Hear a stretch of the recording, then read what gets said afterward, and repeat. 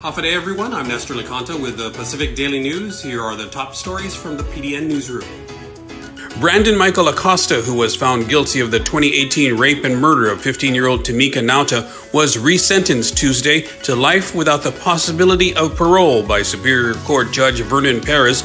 Acosta was already serving a life sentence without the possibility of parole after a jury in 2020 found him guilty on a number of felony charges.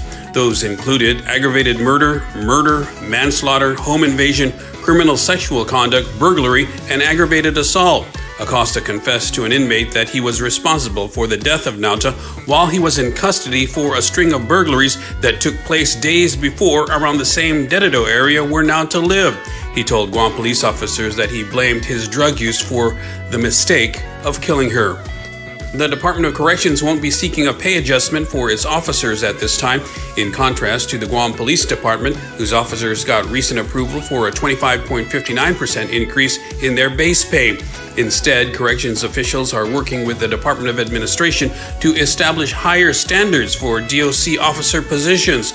I'll just say, with the current salary, we don't see a need to increase salaries, DOC Director Fred Bordallo said during Tuesday's budget hearing for his department. Bordallo, a former chief of police with GPD, said DOC wants to set standards for corrections officer positions similar to the police department. For example, DOC would establish a minimum number of education or college credits to qualify for specific ranks. Bordallo said a major at DOC currently does not require a bachelor's degree, while a major with GPD does. If you're going to increase the standards to establish a higher quality workforce, then the salary should increase too, Bordallo said. And finally, the U.S. Environmental Protection Agency on Monday announced a settlement with TriStar Terminals Guam for an unauthorized discharge of oily wastewater into Guam waters. As part of the settlement, the company will have to improve maintenance and operations at its 200-acre fuel storage facility at Hagat, according to a release from the US EPA. In 2023, inspectors from the US EPA and the Guam Environmental Protection Agency performed an inspection at the TriStar facility and found that an unauthorized discharge of oily wastewater had reached the Big Guatali River, which flows into Apra Harbor. TriStar receives, stores, and distributes fuels in over 20 fuel storage tanks at the facility. Gasoline, A1 jet fuel, liquefied petroleum gas, number 5 residual fuel oil, and ultra-low sulfur fuel oil are present at the site, according to the US EPA. With the looming June 30 deadline for public schools to get in line with sanitary regulations or potentially face shutdown, Senator Dwayne Sinicolas wants the Guam Department of Education to open schools that are awaiting inspections. Legislation from Sinicolas would also allow schools to open even if they failed inspection at the discretion of the Education Superintendent Eric Swanson. Swanson late last month said 14 schools may miss the deadline to pass inspection from the Department of Public Health and Social Services.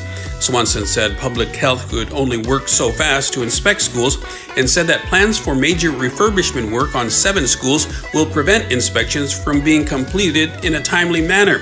Sinicolas recently met with GDOE leadership and wants to waive the deadline, though the move will face opposition from Education Committee Chairman Senator Chris Barnett. It's unclear which schools may miss the June 30 inspection deadline, as GDOE is not publicizing which schools will undergo major refurbishment work until pending contract details are finalized. In other news, the company acting as landlord for Science is Fun and Awesome SIFA Learning Academy charter school says it doesn't want to disrupt education at the school, but something must be done about SIFA's unpaid rent. Eagle Land Holdings has taken SIFA to court seeking $1.58 million in back rent, which the school has allegedly failed to pay while occupying its Barrigada campus without a lease since June 30, 2023. Filings asked the court to order SIFA ejected from the campus. We really don't want to, Eagle Land Holdings President Olivia Brioso said Tuesday about the possibility of eviction, but we have to seek a legal way to address the issue because they are still staying on the property.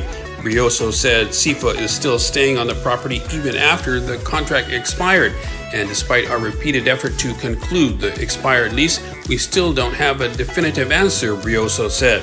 Numerous considerations had been extended to SIFA, Brioso said. Firstly, we are concerned about the students, which was why Eagle had waited until the conclusion of the school year in May to take SIFA to court. But she said the company could not continue to operate the property without adequate payment from SIFA or a lease in place, and the court action was taken to find a solution to the situation.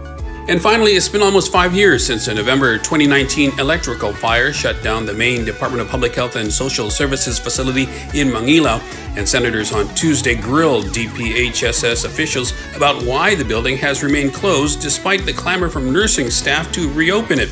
Public health officials were at the legislature for a hearing on their proposed fiscal 2025 budget.